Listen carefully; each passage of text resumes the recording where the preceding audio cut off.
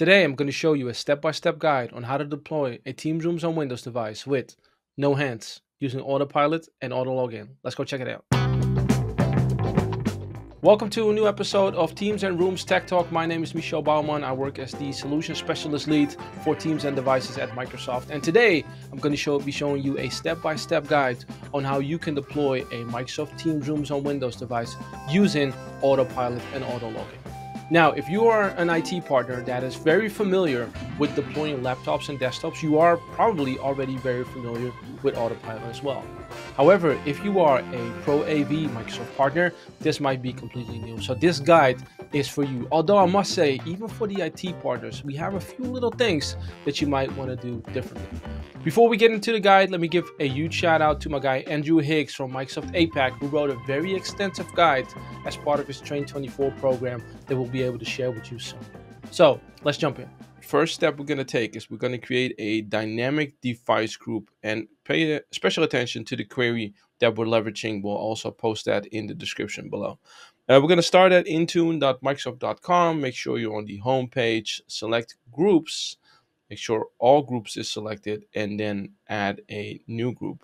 So we're going to give this group a name. Make sure security is selected here. For the group description, you could add a description if you want to. For the intro roles, make sure you select no. And then for the device type, but this is an important one, make sure you select dynamic device. Owners you can ignore. And then for the device group, we're going to add a dynamic query. Make sure configure rules is selected here on the top, and then we're going to add a expression. The rule syntax can be put directly here in the menu by clicking edit, which is what we're going to do now. And then we're going to copy and paste the following syntax here in the rule syntax. Again, we'll post all of this in the description below for you to copy and to paste. Then we're going to select save and we're going to hit create. So the next step we need to take is we need to enable Windows automatic enrollment into Intune. This can be done via the Intune Admin Manager or via the Azure Admin Portal. We're going to stay here at intune.microsoft.com. We're going to come to the left. We're going to select devices. And then under overview, we're going to select Windows. So now we're going to select Windows enrollment and we are going to select automatic enrollment. In the configure page that opens up here next to the MDM user scope, we're going to select some. You could select all if you wanted to, or none. That's also an option. And we're going to select a group. Now, of course, for this group, we're going to search for that new group that we just created, which was this one. And we're going to hit select. Once we've selected the group, we can save it here on the top left, and that was step 2, which means we can now jump into step 3. So next step we're going to take is we are going to create an enrollment status page profile, or ESP. We use this to display progress and current status while the device is being set up and enrolled through the automatic autopilot process. So this is just to see where we currently are in terms of the deployment. So we are at intune.microsoft.com again. We're going to select home, select devices, select Windows, select Windows enrollment. And then we scroll down and we find the enrollment status page. So let's create a new status page. As you see, there's already a couple of status pages here that we used for prior deployments. You can always leverage those if you have them. Otherwise, we're going to create a new one here. So on the basics, make sure you give the profile a name. You don't have to do a description. You can if you want to. We're going to hit next. Under settings, make sure you toggle yes, so you can select certain things that you would like to select or deselect. In this case, we're going to keep that as is. We're going to select next, and then under assignment, and you've seen this before, we're going to add a group. So we're going to find the MTRW group again, and we're going to hit select. Next, we're going to look at the scope text. We're going to ignore this, by the way. Hit next. We're going to review the page. So under review and create, we can review all the settings that we just picked. You can copy this if you want to, but after you're done, you can go ahead and click create, and we have a new profile page set up under here. So step 4, we're going to create an autopilot profile, and we are almost at the halfway point. That's how fast things are going. Again, we're going to come to Intune. We're going to select devices, select Windows enrollment, and then we're going to search for deployment profiles. Next thing we're going to do is we are going to create a profile. So we're going to create a new profile. We're going to create Windows PC. Under basics, we're going to name the profile autopilot. We could put a description here if we wanted to, and then we are going to select next. Under the out-of-box experience, we're going to make a few changes. So first change that we're going to make is we're going to change this from user-driven to self-deploying, because that's what we want. And as you can see, a couple of the options are now grayed out, which is fine. One change we are going to make is under apply device name template. We're going to select yes, and I do have a template that is here. So what is going to happen is the autopilot will automatically rename the computer name, in this case to MTR, and then the serial number. Let's select next. Of course, we're going to include the group that we just created. So MTR.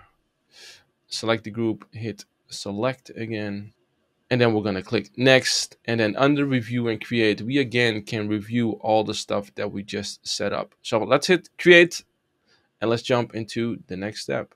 So before we get into the next step, I wanted to let you know that this is also a great time to create and assign a local administrator password solution policy, or LAPS. So for Teams rooms, it's highly recommended to create and assign a LAPS policy as a good security practice. As a matter of fact, in many companies, it might also be required. Now, I'm not going to do that for this video. We'll post a new video in the next couple of days that'll show you exactly how you can create and assign this LAP policy.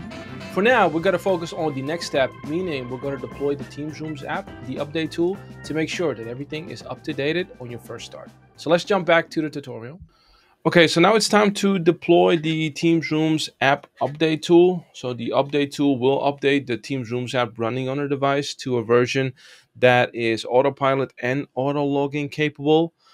The update tool needs to be downloaded and uploaded to your Intune instance and then deployed to the Teams Rooms device. We're posting the link in the description below. So in Intune, we're going to come down to apps. By platform, select Windows, and we're going to add an app. Add app, app type, Win32. And we're going to select. Next, we're going to select the app package file. In my case, my app package file is on my desktop. And we're going to hit OK. Now you have the name, the description. For publisher, put Microsoft.